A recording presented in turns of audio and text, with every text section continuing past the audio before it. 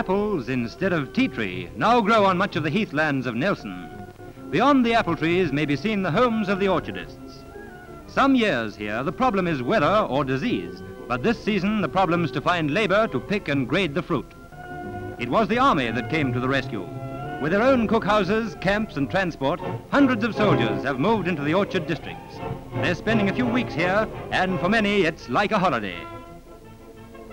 Each morning, army trucks leave the men in 2s and 3s at different orchards to bring in the crop. Few have worked in orchards before, but learning a new trade overnight comes easy to this generation. The men are here as soldiers and receive their usual army pay. The growers pay a government account for the men's labor. Without the soldiers' aid, much of this season's fruit would have stayed on the trees and been lost to the country. As it is, a peak labor problem has been solved without the army having to release men. It is on jobs like this, needing much labor for a short time, that the mobile manpower of organized army units can give efficient help. In the packing sheds, as well as in the orchards, soldiers are putting in hours. In these days of economy, apples for immediate consumption are not all being wrapped. Now it's Saturday and 1 o'clock, and men of the harvesting unit are all spruced up to go on weekend leave. The trucks load up with men, greatcoats, cases of apples for friends. They pull out from the little apple port, bound for Nelson City.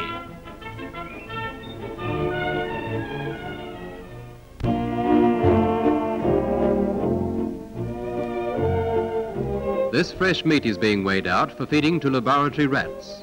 The purpose is to compare the growth of rats whose diet includes fresh meat with the growth of rats eating the dried meat which we are exporting to Britain. White rats have been bred in these laboratories for many generations. Careful inbreeding and selection has made them all very much alike, as uniformity is important in feeding experiments. At weaning time, each young rat begins his life's work by being weighed.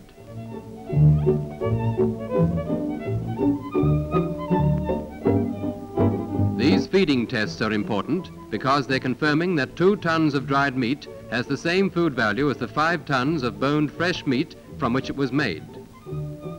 2 ships can do the job of 5. The proportion of solid to water in a normal cargo is indicated on the little ship on the bench.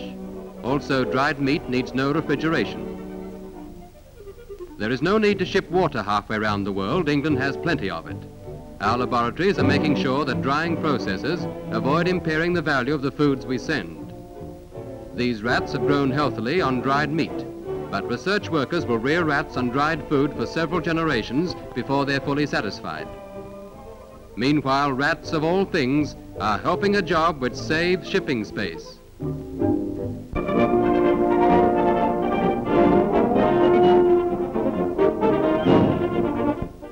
Fiji is a British responsibility, but these days the island has its own defense force, part of the South Pacific Command. Here they're training. Crossing a river, one man goes over with a rope. Holding to the anchored rope, the rest follow. Like New Zealand, Fiji has many deep, fast-flowing rivers, few bridges. So this submarine technique is well known to the troops sharing in the defense of Britain's Pacific colony. Fiji troops are tough, well-trained, and proud of their proficiency. The immediate Japanese threat to their island home has been staved off. If it were renewed, Japan would pay dearly.